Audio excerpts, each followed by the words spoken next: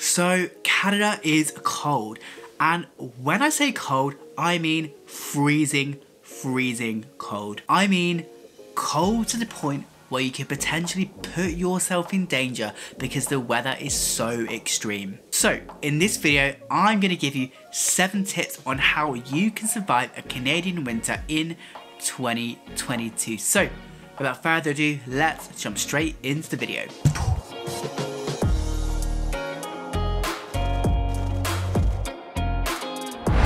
Number 1, check the weather. So this is something you may not think is actually that important. However, in Canada, it truly is. To prepare yourself for the day, you really need to know what weather and what situation you're getting yourself into. For example, if it's a -40 degree day out, you need to know that you need to be wrapped extremely warm for those conditions. So checking the weather here is just a must. It's also going to help you understand or kind of get a rough idea on what the roads could be like in your area. In Saskatchewan, the roads aren't necessarily that great, so I want to know what those conditions are going to be like so I can prepare myself before going anywhere. Sometimes the weather is so bad, it's actually quite hard to travel. So again, having that knowledge and knowing what you're getting yourself into is just so important. So this leads me to number 2, which is wear the appropriate clothing. Now, I know this almost seems pretty obvious, however, you would be surprised how many people do not wear the appropriate clothing considering the weather conditions, especially from people who are new to Canada. You need a good, well-insulated coat, gloves, a toque for anyone not from Canada, that is the same word as a woolly hat that you wear on your head. Some good boots, ideally some that are waterproof, and just lots and lots of layers. I'm sure I'm missing something here, so if you are a Canadian or if you have lived in Canada, then feel free to pop a comment down below and say what clothing you would recommend for the Canadian winters. Number 3 is know when it is too cold and know when to go inside. Where I live in Saskatchewan, it regularly gets up to -40 degrees, and trust me when I say that is not nice. But hey, we've got to deal with it. While you may think you're fine, if you're out for long enough, you are at a genuine risk of hypothermia. And this is no joke. Sometimes you may not even realise how cold you actually are, or that you have been out for so long. And I guess in that sense, I would probably say when those weathers are that extreme, I would recommend staying inside when you can. Now, of course, you can't do that all the time, but just being very vigilant about how long you are outside for, because again, you don't want to put yourself in any dangerous situations that could be avoided. Number 4, so this is for anybody who drives. If you drive, always have an emergency kit in your car. Now, by an emergency kit, I mean you need a shovel in case you get stuck in snow and for whatever reason you need to shovel yourself out. I would recommend having at least a coat in there. Again, if you break down, you want to know there's something in there to keep you warm. A blanket, boots if you need them, and even a first aid kit or some snacks that aren't going to freeze too much.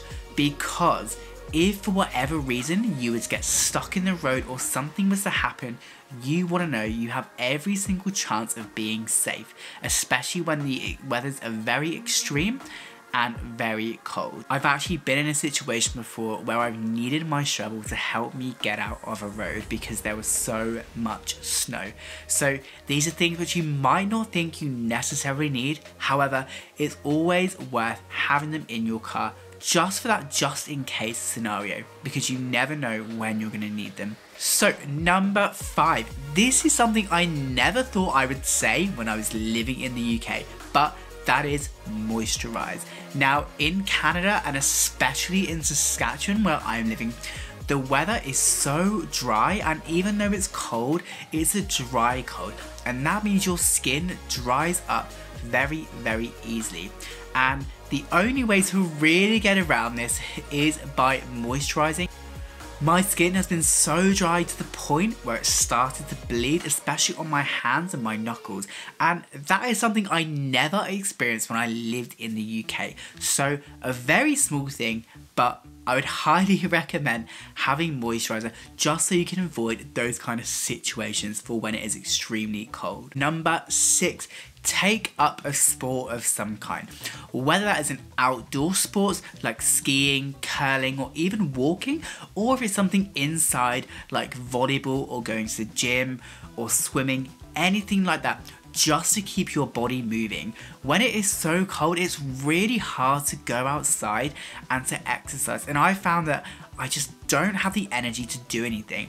However, actually going outside or even doing some exercise inside really helps, and again, it's really important just to get that exercise when you can. For me, I found that going for a walk has been really useful, especially in regards to my mental health, because I'm still getting out and I'm still trying to do things, even if it is for a very short period of time. Now, when I'm saying sports, again, do something that's meaningful for you. It doesn't have to be ice hockey, it doesn't have to be skiing. It could be something just like walking inside, something that is gonna give you some kind of exercise. However, if you can do that outside, that is great, but you don't have to. Do whatever is meaningful for you. This leads me to number 7, which is eat healthy. Now, sounds very obvious, right? However, considering how cold it is, sometimes that can be really hard to eat healthy, especially because you're inside all the time and all you want to do is just eat chips or unhealthy food. However, in terms of your health, it's really important to stay healthy as much as possible. When you're inside all the time and it's very dark, it's also very easy to lack vitamin D as well. So it's really important to try and get your vitamin Ds up as well. This isn't to say you need to be healthy all the time, and I would be a complete hypocrite if I suggested anything otherwise. And number 8, my final thing of this video is try and embrace the winter as much as you possibly can. It's so easy to hate the winter. However, it's also important to think of those positives and try and enjoy it as much as you can. Especially in Canada, when the summers, I think, really make up for having a winter that is very extreme. Saskatchewan especially has extreme winters. It's like an extreme summer where it is so hot, but then you've got the other end where it is extremely cold as well. And getting that balance, I think, is something that can be quite challenging. However, even though winter can suck, winter does go and summer will come. So in that respect, I would say just try and enjoy it, try and embrace it. It's hard, and that is okay as well. It's okay for things to be hard, and it's also okay to hate the winter. But if you can, just try and be a little bit positive. So there we have it. There were 8 things that shocked me about Canada. If you have recently moved to Canada, or if you have been to Canada, what has shocked you the most? Feel free to let me know in the comments down below. My name is Jack. If you're new to this channel, I would love it if you hit that subscribe button and give the video a thumbs up. It is really appreciated. The reason why I started making this YouTube channel is to try and help other people who are going through a similar situation to me. So if there's anything that you want to see, let me know in the comments down below.